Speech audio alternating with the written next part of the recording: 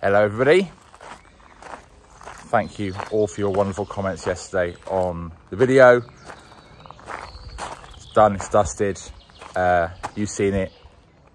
I'll explain why the documentary that I filmed can't really go on this channel because YouTube kind of penalises people for that and views and stuff. Anyway, today, bright sunshine. It's time to get back and get this place in order because I've neglected it for a bit. And the first order of any tidying up is clearing up the mess you've already made. Don't make any more until it's done. And it's everywhere, literally everywhere. And what I want to do, Angelina's going to be doing some jobs in here now it's been cleared. Rick and I are going to be clearing all of this lot. And then if we get enough time, I want to get rid of that tree, or certainly start. So let's get to it. I'm back everyone. I am in the land of France. I also too had to go away for emergency work in London, but Rick and Phil are working away, tidying up everything that got basically messed up and everything. And today I'm actually going to be transforming, and I am back again at the front garden by the chapel. It's looking really lovely, I'm sure you agree. This is a flower circle, or it's meant to be. And it's just a bunch of weeds now, and the only thing that I do have here is a lavender which I'm going to dig up, but I want to transform this, and it's been a plan for a while since basically last year. So I've got the equipment, I know what I need to do, so I'm going to get on with it. And also obviously I started seeding the flower seeds which have germinated, so I'm going to get on with that and hopefully it's going to look beautiful. You going? Go on then. Get this down.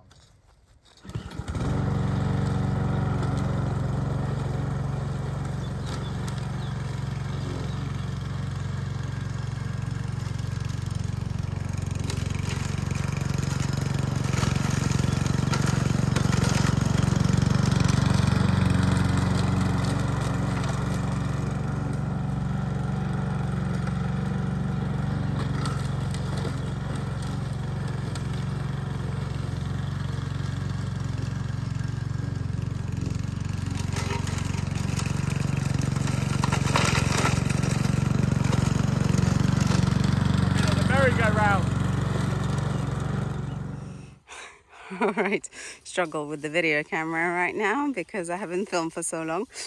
So here we are, grass is cut. The boys are just removing the stones. We actually got some stones in and around the circle, like for instance here, the granite. So we'll use that to rebuild a wall somewhere here around the moat, because we've actually got decorative stones. And I have right in the middle over there dug up a lavender plant, which I'm not sure what I'll do with for now, but yeah, I've got other ideas for other plants obviously to go in there. So the idea is to put this palm plant in the middle of the circle, which will obviously grow into massive tree, which will be beautiful. But yeah, I need to get it out of the pot and soak it in water first. Here's the first one going in. It's my trough, which is filled full of water lilies that collects the rainwater from the chateau, literally. And these will end up in a moat, but they were safe and secure away from the creatures that eat the greenery and roots in our moat until we've obviously got rid of them, which I think we have. You would have seen me raving about these orange and yellow flowers all year long and how they have managed to flower even throughout winter. Obviously their heads here and flowering season is the best, and so there is quite a lot on display. They produce seeds on their heads, which is great, which means I can continue collecting lots of seeds and planting, and I have quite a few germinated, so that is what will be around the stone circle. And obviously the palm tree will be in the middle. I think it'll be really beautiful. And what I love about this is they are so bushy that they are like a natural weed suppressant. But I will definitely put a weed suppressant mat down underneath. But it's a really nice display, don't you think? And of course, I'm not quite finished. I've got another flower to go around it as well in mind to add a lot more color than just yellow and orange. So check these next ones out. And here they are. So I've got a bunch of orange stems, pink stems, yellow stems, dark leaf, which is really awesome. So these are actually vegetables. They're like I don't remember what they are, but yeah, these are like root vegetables, a bit like a salad. So yeah, I'm going to be utilizing the beautiful colors of these to add a bit of pop, and these are actually used either for eating or landscaping, and you can really see why. They're just gorgeous. Right, didn't even think about filming that bit because we weren't actually planning on doing this. Circle is marked out, rotavator's running. Let's get this into something that's an actual stone circle of plants.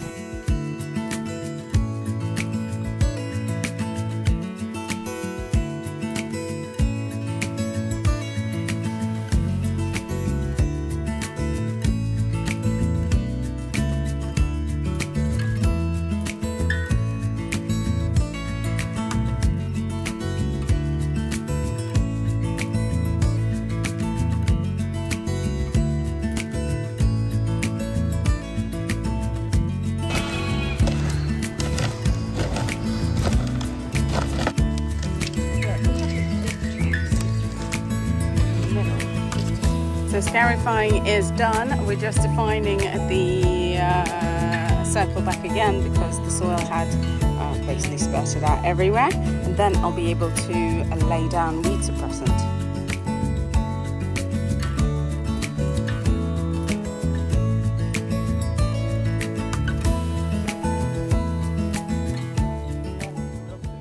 Shush, yeah, I will be doing this, no worries. So here it is, the machine that we are waiting to finalize and level everything out. Our scarifying machine. Do you want to lift it? We tend to use it in spring and, well, just before the winter, because you'll see it's got blades all alongside, and that will literally just cut through that ground about 2-3 inches and be able to level it out. So let's start that mean machine. If you start it for me, I'll be able to use it. No, you start it. No, come on. It's a hard pull. Oh no. Oh no. See?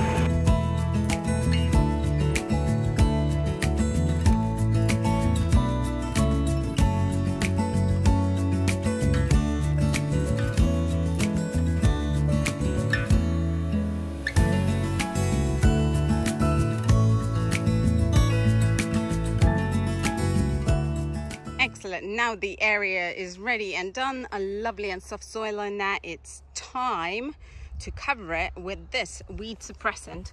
It's folded in. It's about 2 meters wide, so we're gonna need 2 strips of that and turn it into a circle, and that'll be beautiful. In French they also call it bâche, so let's bash it down then. Well, maybe not this way.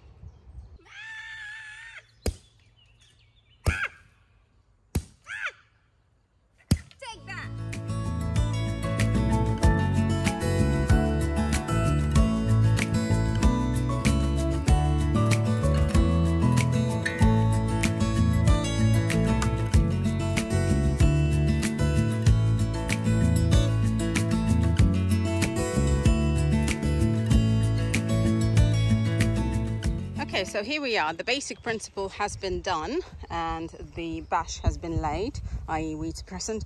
If any of you are interested to acquire such a high-tech, sophisticated equipment and would like to know more, it's basically, yeah, here we go. Like plastic lines weaved through, and what happens is that there is different varieties. So this one I've chosen is it'll let the water through in between the weaving, the imperfection. So when it rains, it's going to get water, but also the main thing is it's going to keep the moisture right underneath there. The soil will be lovely and moist. Obviously this isn't the final result, but it's starting to take shape and I'm super excited. And I think this chapel area needs lots more love than it's currently getting. All right, on to the next bit. Here is the next bit that's happening. We've got these beautiful lime colored stones, which would be really beautiful as the edging. So we bought this last year. It's been sitting because we were hoping we'll complete this, but yeah, there's a lot of them, enough for 2 circles, seeing as though we have 2 circles, but we're working just on one. This is about 10 centimeters by 10 by roughly about, I'd say 5 or 7 centimeters deep. It'll make really nice feature and again brighten up that whole area, just like the trees are currently doing. So we need to get quite a lot of them from here all the way to the back, or shall I say the front, where the chapel is. And I got myself a nice young strong man to help me with this job. So I'm going to be stacking this into the wheelbarrow and Rick is going to be taking it across to where the area we're working on, and this has been a derelict area. This is the next project coming up. I've been saying that for about a year, but it will happen this year, hopefully anyway. But yeah, pretty sounds. Thanks Rick for helping, I really appreciate it. You're always welcome.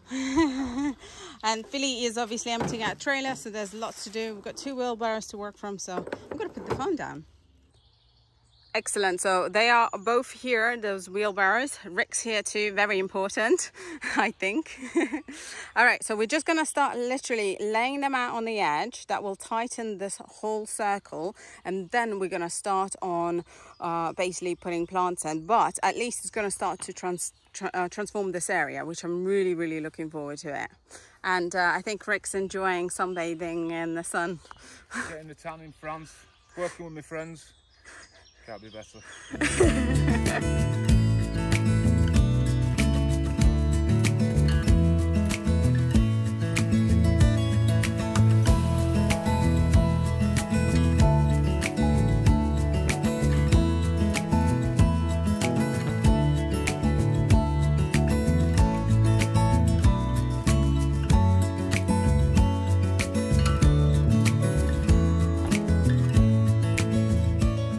Here it is, all laid out, roughly anyways.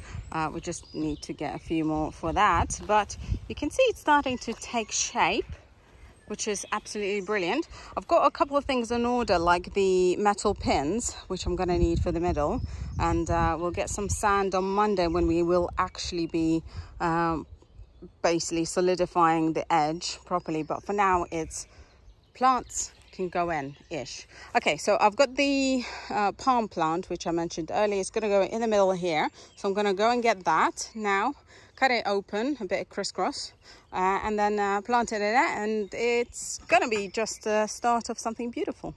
Great, so here is my palm tree. It's looking rather small and delicate, but it will be a huge, luscious, feathery looking tree in the middle, outlining everything. So I can't wait for that. My first job is to try and get it out of its pot, and here it is. And as you can see, these white bits are its roots that have come through, so I need to be able to get it out.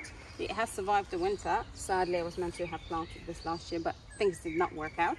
I think I'm going to be using a pair of snips to try and get it out, and hope for the best and try and be very delicate with it. So let's get on with it.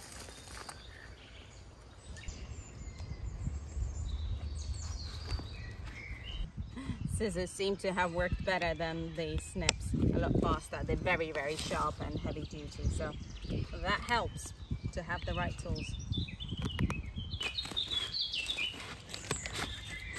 I think I'm done. Look at that, it's just waiting to come out. So I need to carefully get it out, but look at that, it's huge. All right.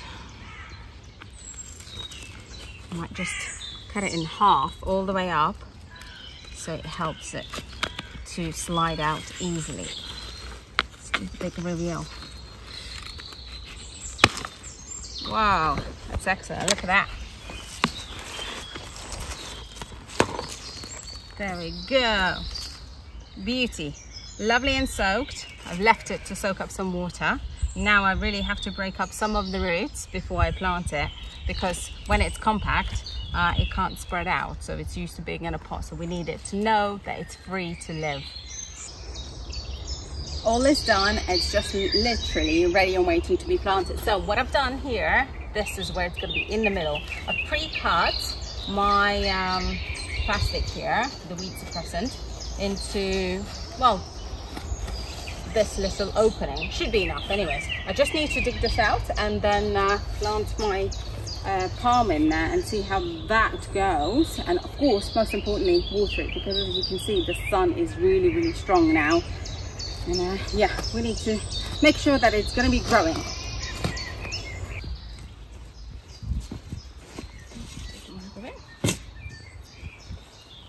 Okay, so I've just spent literally half an hour just dealing gently, trying to get the plant out of a further smaller plant pot. This is 10 centimeters by 10. It was simply planted into a bigger pot, which isn't supposed to happen. I've just discovered it. It's just horrendous. So yeah, so now I need more soil.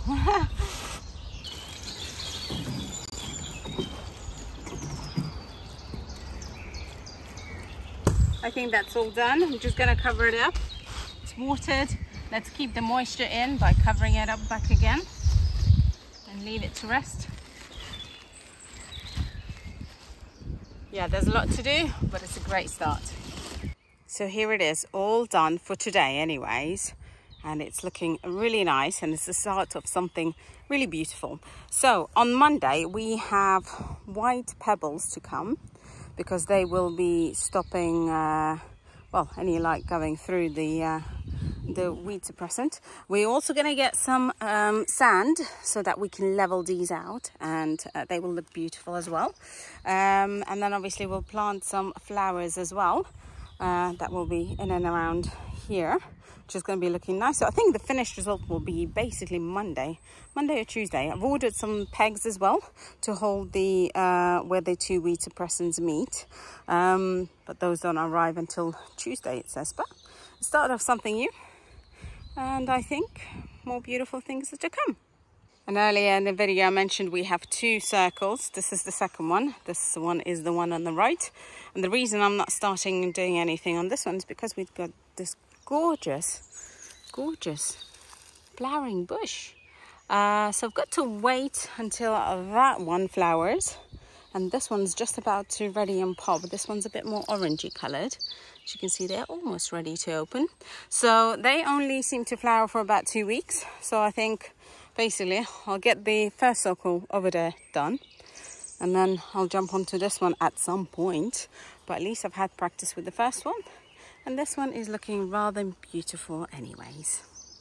It's been a long, hard day in the sun. Everyone's exhausted and sweaty Betty. We need to rinse off, have shower, acknowledge a pat that we did a great job really. And we've got to rush off to our newly acquired business, do some work as usual. Yeah, I will now be having a quick shower after making this video and going and working behind the bar for the rest of the evening, and then setting up everything ready for our charity event tomorrow.